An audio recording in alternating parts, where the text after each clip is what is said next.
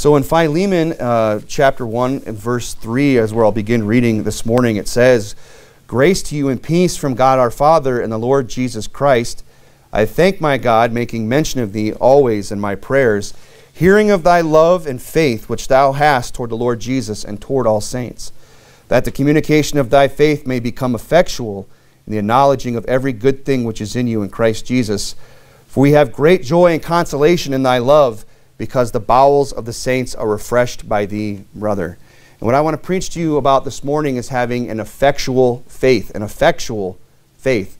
That's Paul's prayer here to Philemon when he wrote him. He said that he prayed that the communication of thy faith may become effectual by the acknowledging of every good thing. That was Paul's desire for Philemon. I believe that's Paul's desire for all the Christians that he spoke to, everybody that he knew. And that is the desire that we should all have for one another. That's the desire that we should have for ourselves, that we would not only have a faith that has saved us, but that we would actually have a faith that is effectual, a faith that has an effect. That's what effectual means. It means successful in producing a desired or intended result, meaning effective. So effectual is really just our modern day word, effective. So an effectual faith, the faith that Paul is praying here for Philemon, is an effective faith. We see that effectual is something that is associated with action. It's not an idle faith, it's not a dead faith, but it's a faith that actually gets something done. We see that throughout the scripture. That word effectual is used in that manner. If you would, go over to Ephesians chapter 3. Keep something in Philemon, but go to Ephesians chapter 3. To have an effectual faith is to have a faith that works, to have a faith that reaches beyond just within ourselves, beyond just our own personal salvation, but actually works in our lives. The Bible says in 1 Corinthians chapter 16, "For a great door and effectual is open unto me, and there are many adversaries." So Paul there, of course, is talking about the fact that there was a door open to him. There was an opportunity to get some work done. There was an opportunity to do a work for the Lord, and he called that door that was open to him an effectual door. Look there in Ephesians chapter 3, verse 7. It says, "Whereof I am made a minister according to the gift of the grace of God given unto me by the effectual working of his power." God's working in Paul's life was not just any ordinary working. It was effectual. It was a work that got something done. It had an effect on his life. If you would, go over to James chapter 5. We're just looking at that word effectual this morning. It's a very important word. That was what Paul prayed for Philemon. He desired that he would have an effectual faith. You're there in James. Go over to James. I'll read to you again from Ephesians. It says, "But speaking the truth in love may grow up in him into all things, which is the head, even Christ, from whom the whole body fitly joined together and compacted by that which every joint supplieth, according to the effectual working in the measure of every part, maketh increase of the body unto the edifying of itself in love."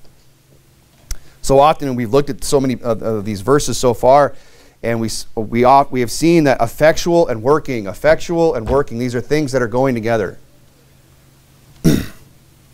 To be effective, to be effectual, is to get something done. Look here in James chapter 5, verse 16.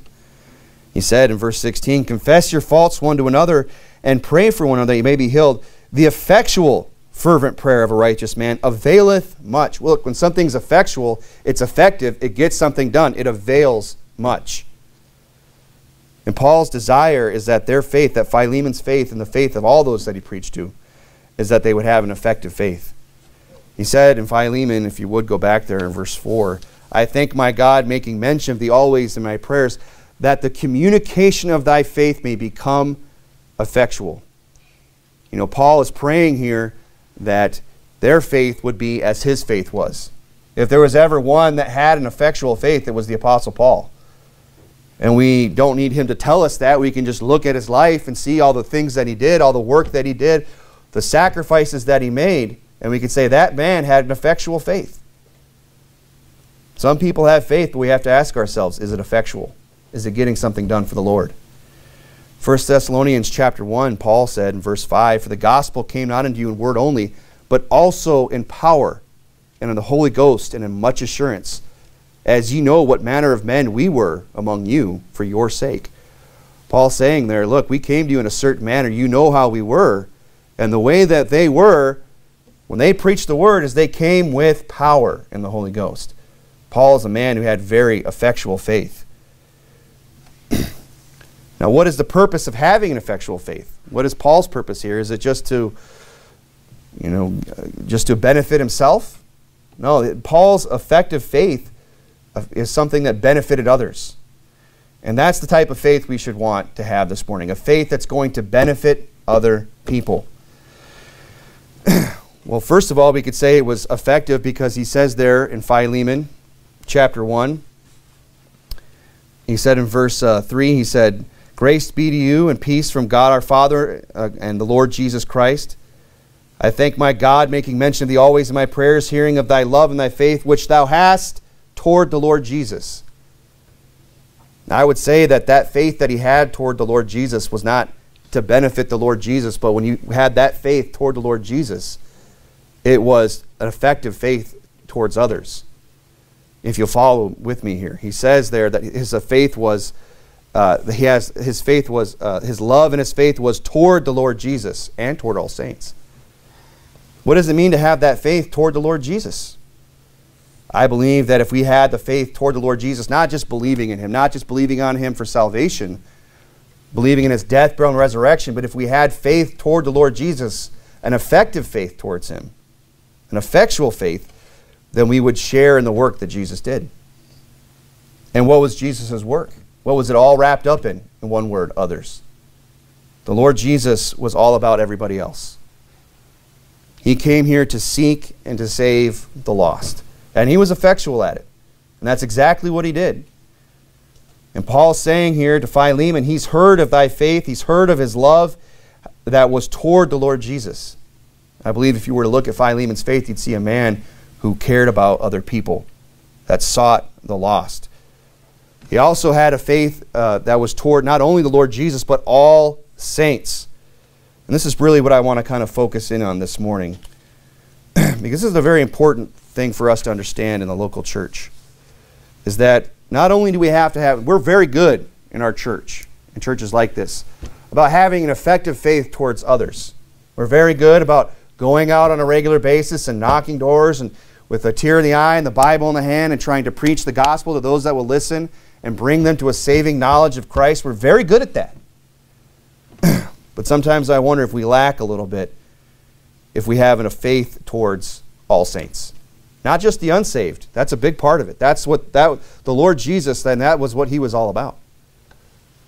But we also have to have that faith toward all saints. We should have an effective faith towards the saints as well. If you would, go over to 1 Peter chapter 3. 1 Peter chapter 3.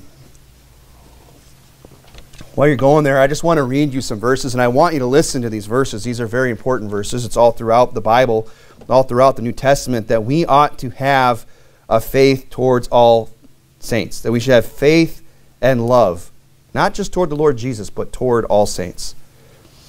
He says in Galatians 6, "Bear ye one another's burdens, and so fulfill the law of Christ." You want to fulfill the law of Christ? You want to do God's will this morning? Then we need to learn to bear one another's burdens. Not just our own burdens, not just the things that we have to get done, not just the trials and temptations that we go through, but we as the saints, as the body of Christ, should also be there to see one another through life's trying times, which are sure to come to every one of us. The Bible says in Romans chapter 13, "Owe no man anything but to love one another, for he that loveth another hath fulfilled the law." Fulfill the law of Christ, fulfill the law, and love one another. Bear one another's burdens. Galatians chapter 5, Paul wrote, "For brethren, ye have been called unto liberty. Only use not liberty for an occasion to the flesh, but by love serve one another." Yes, we should have a love and a faith towards the others. We should go out there and reach them. But let's not forget to bring that same love and that same faith inside the church house and express that towards one another. And bear one another's burdens and serve one another, it says right there. And that takes humility. And we have to be reminded of that. That church just isn't here for us. That it's here for all the saints. That it's here for us to know one another and to bear one another's burdens. He said in 1 Thessalonians chapter 3, "The Lord make you to increase and to abound in love toward one another." That was Paul's prayer. that they would increase and abound in love toward one another and toward all men, even as we do toward you. 1 Thessalonians chapter 4, it says in verse 9, but as touching brotherly love, you need not that I write unto you, for ye yourselves are taught of God to love one another. And indeed you do it toward all the brethren that are in Macedonia. But we beseech you, brethren, that you increase more and more. Paul's telling those Thessalonians there, he's saying, you don't need you don't need that we should write unto you. You're taught of God to love one another. You know it in your spirit, in your heart. You know it's the right thing to do. And he says, and indeed you do it toward all brethren. Paul's praising them here. But I love how he ends it. And he says, and we beseech you, brethren, that you increase more and more. He's saying, look, I'm glad that you love one another. I'm glad that you'll have love toward all men, but increase more and more.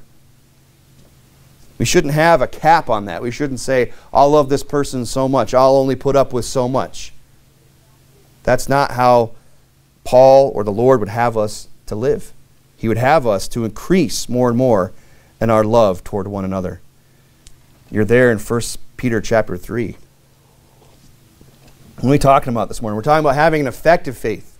A faith that's real, a faith that actually has an effect in the world. Has an effect in other people. We might not go out and turn this world upside down and have the world take note of us and praise us and lift us up and tell everyone to look to us as some great example. But boy, we can have a profound effect in our church. Maybe on just a few, maybe if it's just one person. Maybe it's on just a few people. Maybe if it's just the people that gather within these walls. You don't know how great of effect you can have on somebody by just showing a little compassion, by having a little love, by bearing a burden when it's needed. Unity in the local church is something that just has to be there. And it comes through love and bearing one another's burdens. Look there in 1 Peter chapter 3, verse 8. It says, finally, be all of one mind. So agree, have one mind, have one mission, have one purpose. Having compassion one of another, love as brethren. Be pitiful, be courteous. Not rendering evil for evil, railing for railing, but contrariwise blessing. He's saying there, this is how you're going to love as brethren. When you're offended, you still love. When you're railed on, you still love. When someone renders evil unto you, you love them in return. You don't render it back. Knowing that you are thereunto called. Saying, look, this isn't optional. This isn't something that if you feel like doing, you should do. This is the law of Christ, to love thy neighbor as thyself. And not just when it's easy. And sometimes we have to be pitiful. Not in the sense that we're miserable creatures, but that we look at somebody else and have pity on them for their offense, for their bad attitude, whatever it might be. And we just bless instead rather than render evil for evil. The Bible says there in verse 10, for he that will love life and see good days, let him refrain his tongue from evil, and that his lips that they speak no guile. So we see that if we're going to have an effectual faith this morning, we're going to have a faith that is based on loving others, not just the lost, but even those within the church. And I should have had you keep something there in Ephesians. If you go back to Ephesians chapter 2,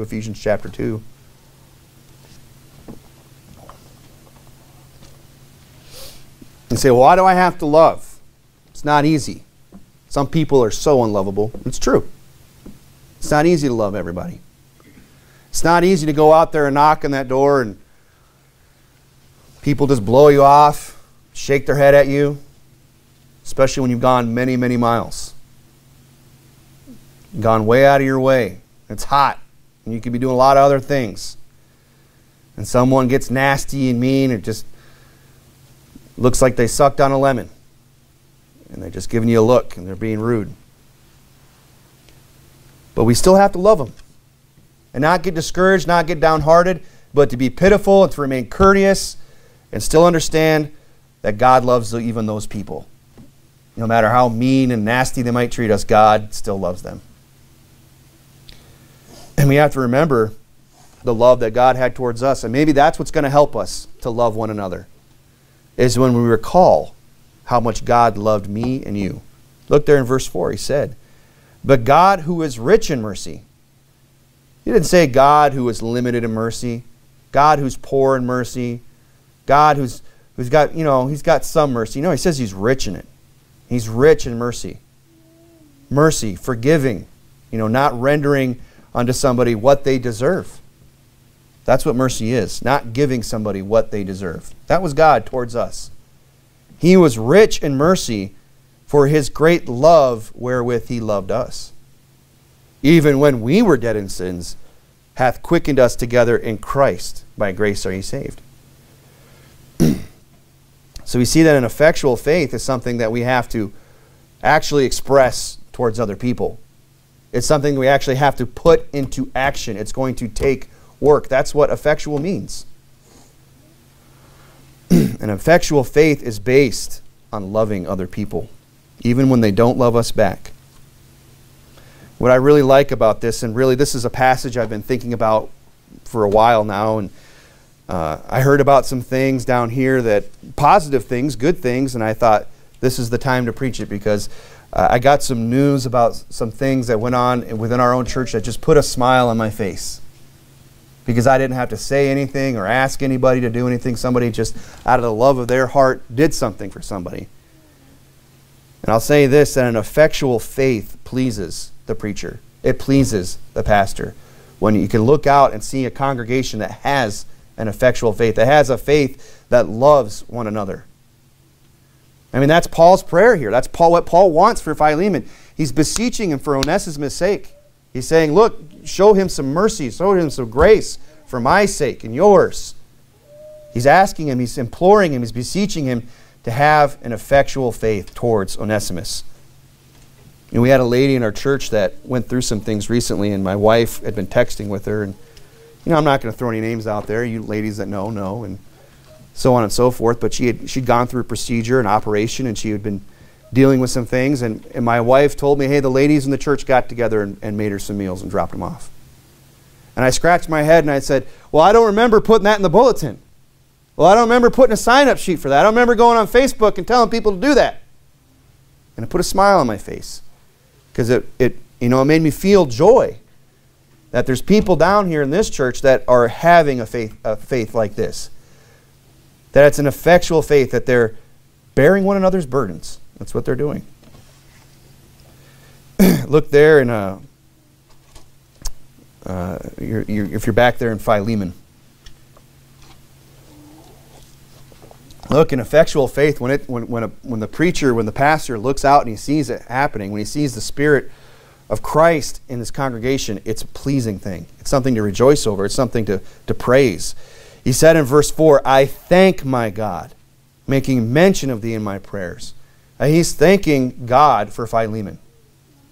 Hearing of thy love and thy faith. He said, I heard about it.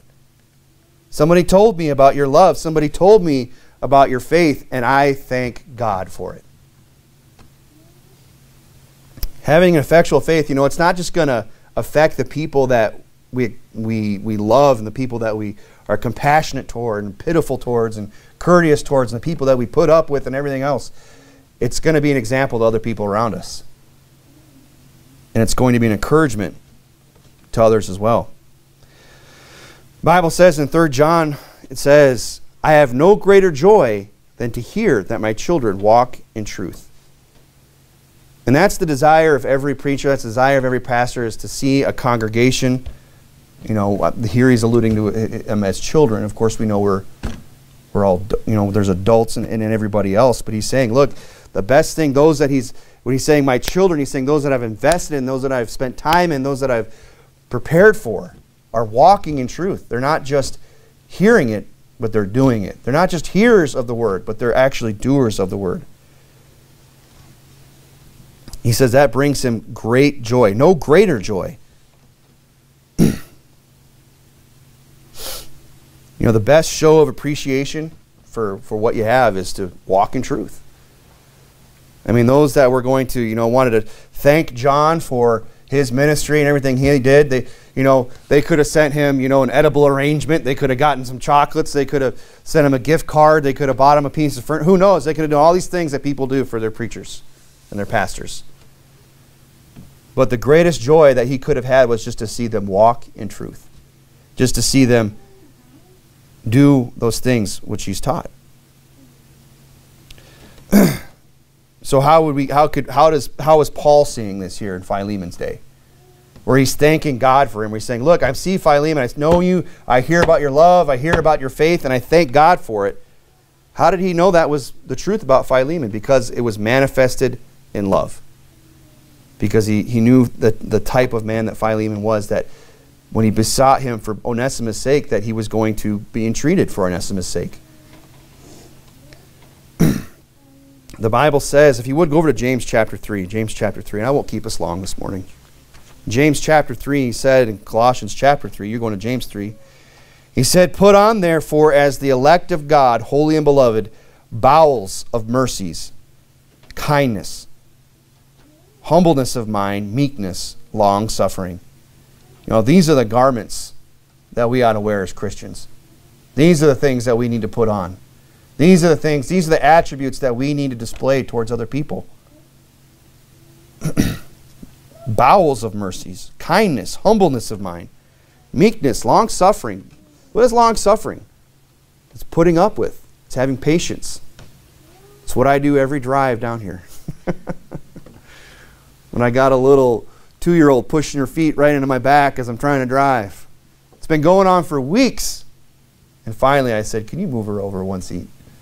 Can we just straighten that up and bring her over? But I didn't do it mean. But what was that? Long-suffering, right? And that's what we need to do with one another. That's what needs to be part of who we are. He goes on and says, forbearing one another and forgiving one another. Look, people are going to offend each other. It's just human nature. You stick around long enough, you put people in a room long enough, get people to know one another, people are going to offend each other. But we need to learn to forgive. If any man have a quarrel against any, and just in case you forgot why you should do that, even as Christ also forgave you, so also do ye. Look, there's nothing you can't forgive somebody for that can even compare what Christ has forgiven us for. It doesn't even come close. The Bible says in James 3, where you are, James 3,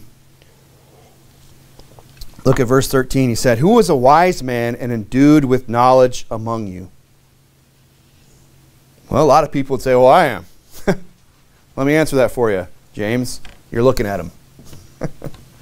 Who's a wise man endued with knowledge among you? Right here.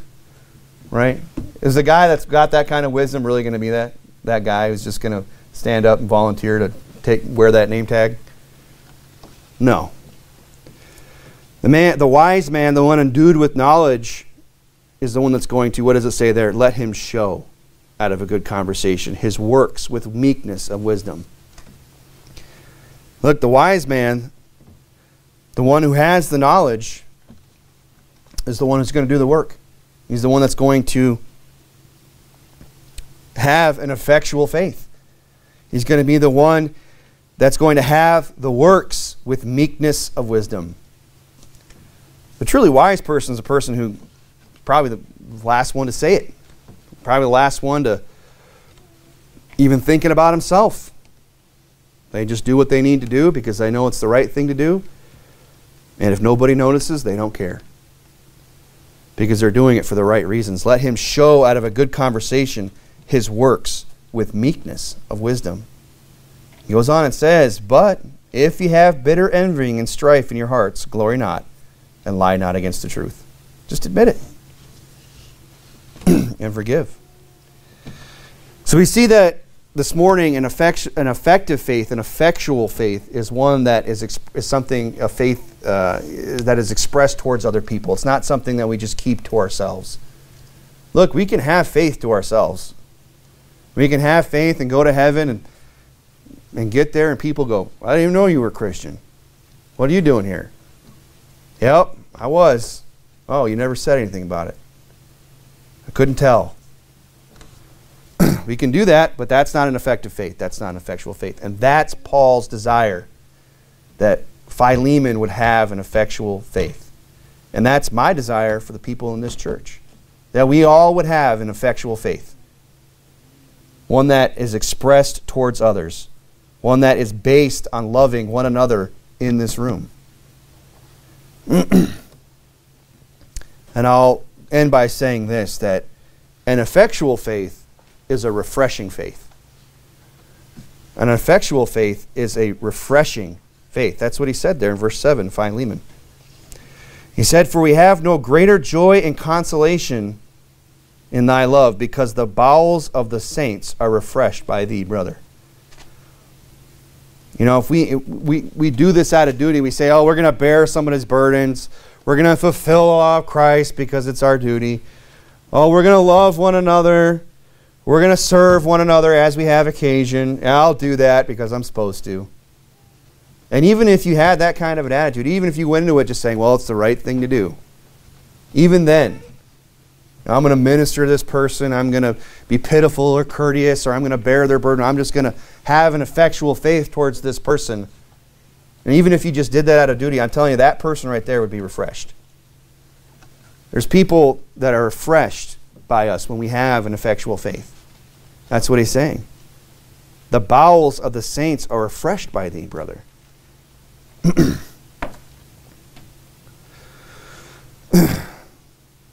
So if we're struggling to have an effectual faith, and I'll have you turn to one more place, Ephesians chapter 2. Ephesians chapter 2. You say, well, I want that effectual faith this morning. I feel like that's missing. I feel like that's something I don't have. How am I going to get that? How can I have that spirit that Paul talks about here? How can I be like Paul? How can I fulfill the law of Christ? How can I love one another? How can I do all these things, even as he did towards us? You need to acknowledge every good thing which is in you by Christ Jesus. That's what he said there. He said in verse 4, I'll read it to you, I thank my God, making mention of thee always in my prayers, hearing of thy love and faith which thou hast toward the Lord Jesus and toward all saints, that the communication of thy faith may become effectual by the acknowledging of every good thing which is in you in Christ Jesus. He said that his faith would become effectual by the acknowledging of every good thing which is in Christ Jesus. Everything which is in you in Christ Jesus. And that's really the application this morning. That if you're struggling to have that effectual faith, maybe you just need to stop and think about the effectual love that God had towards you. He says there in Ephesians chapter 2, verse 1, and you hath he quickened who were dead in trespasses and sins. Look, God wasn't just offended by our sin. God wasn't just put out. God didn't just get his feelings hurt. God said, you're dead. God said, you're going to die for what you've done. It goes on and says in verse 4, but God, who is rich in mercy for his great love wherewith he loved us, even when we were dead in sins, hath quickened us together with Christ.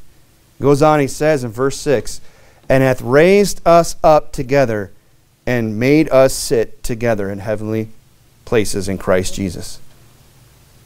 If you're struggling at that effective faith, if you're having a hard time being all these things, loving, pitiful, courteous, forgiving, long-suffering, forbearing, if that's something we're struggling with, maybe we should just think about what lies ahead of us.